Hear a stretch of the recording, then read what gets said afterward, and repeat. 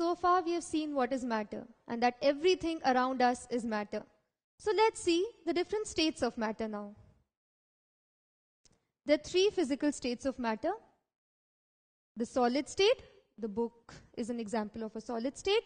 Water is an example of the liquid state. And the steam coming out of a hot teapot is an example of the gaseous state. You must have seen the three states of water. The solid form of water is known as ice. This is the solid state of water. The liquid state of water is known as water.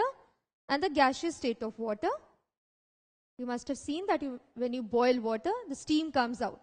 So this is the gaseous state of water. So now let's focus on the solid state.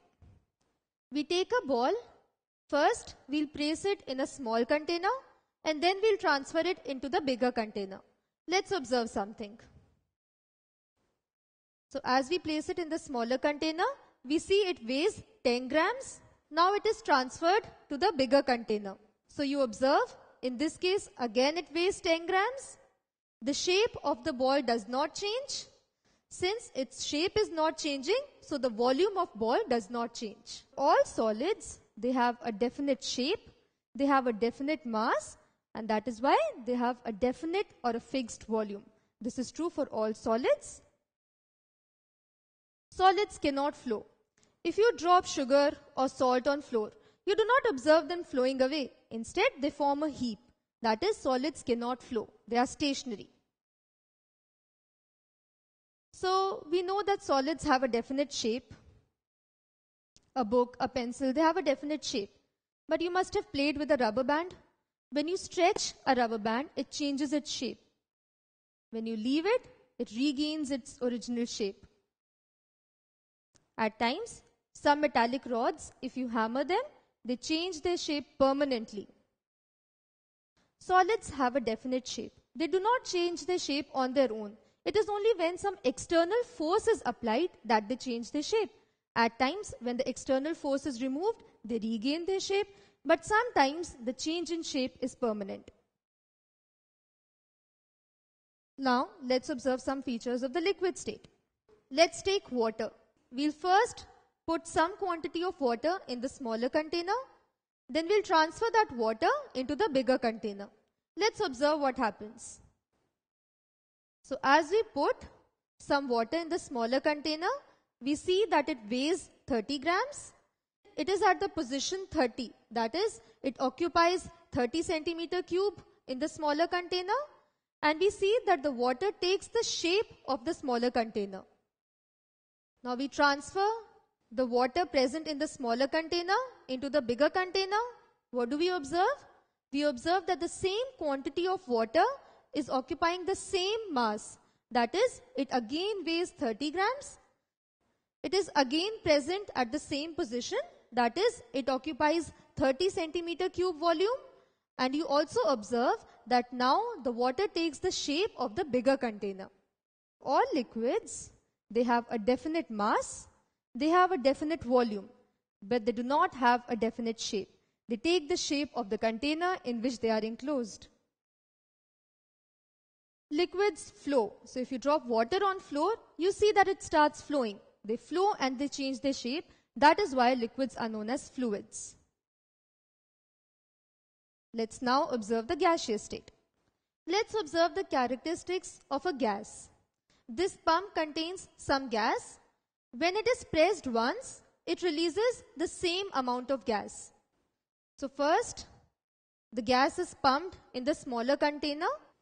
So you observe that when it is pressed once, it releases 2 grams of gas. The gas takes up the shape of the smaller container and it also occupies the entire space available by the smaller container. So it takes the volume and the shape of the smaller container. Now the same quantity of gas is pumped in the bigger container. So we observe that the same quantity of gas weighs the same. In the second case also it weighs 2 grams. And it is also observed that in the bigger container, the gas takes up the entire space available in the bigger container. So the gas occupies the volume of the bigger container and it takes the shape of the bigger container. all gases, they have a definite mass, but they do not have a definite volume and they do not have a definite shape. They take the shape and the volume of the container in which they are enclosed.